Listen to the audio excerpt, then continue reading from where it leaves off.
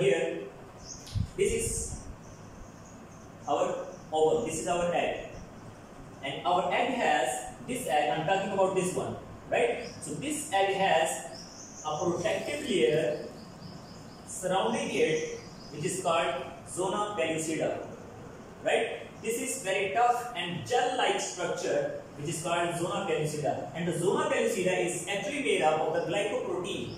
The main purpose of the Zona Pellucida is to provide nutrition to the cell, because its vital role is to provide nutrition to the cell, because the Zona Pellucida itself becomes with the glycoprotein. After the Zona Pellucida, these finger-like projections or these, right? So these Corona Radiata and these Zona Pellucida are actually for the protection of the cell underneath, right? So now we'll discuss about the different functions of the Zona Pellucida, right? So when the sperm will approach over here, this is the red marker is a sperm. This sperm is, you get as I told you earlier, that millions of sperms, you can say at the uterus or at the before the fertilization, before meeting with the egg, millions of the sperms are dead and millions of the sperms are suspended over here in the way of this uterus and cervix, right? So you can say over hundreds of the you can say the sperms will reach with its destination, which is the ovum, which is the unfertilized egg. So 200, or you can say 150 or 200 of the sperms will reach over here for the fertilization. But out of these 150 or 200 sperms, only one sperm, which is the fittest one, because you know the survival is just for the fittest. This is the rule. So the fittest sperm, only one, will fertilize this unfertilized egg, right? So when this fittest sperm will reach over here, it will cross the Corona Radiata, and then it will hit the wall of the Zona Pellucida.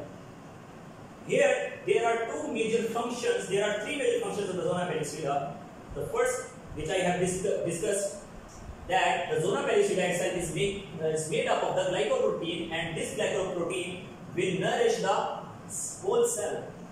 This is the first function of the Zona Pellucida. And the next function is, Zona Pellucida is, you can say, sperm specification.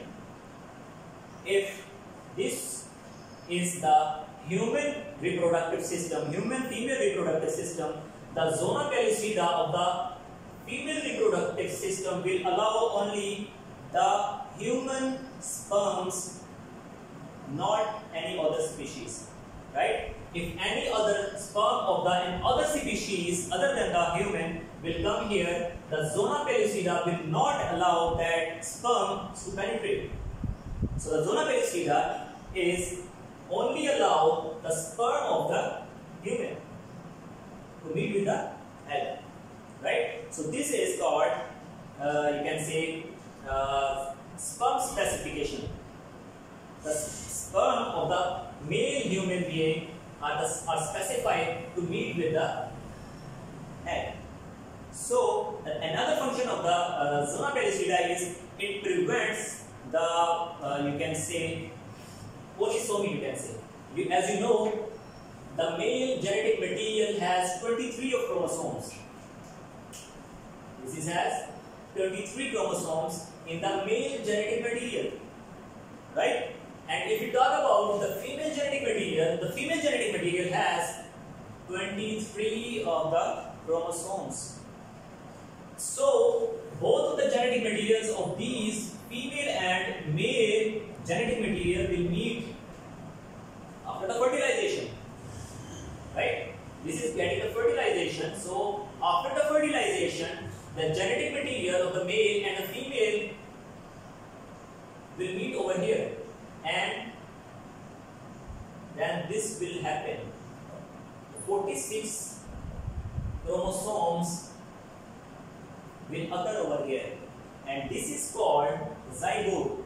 The single cell, the unique single cell is called zygote, which is carrying the 46 chromosomes. And now this 46 chromosomes carrying cell, which is a single cell, have every specification, every characteristics of a human being. Like it has now the different eye color, the information of the different eye color, the information of the different hair color, the difference of the skin color, the personality, everything. These 46 chromosomes are having every characteristics, every property of a human being.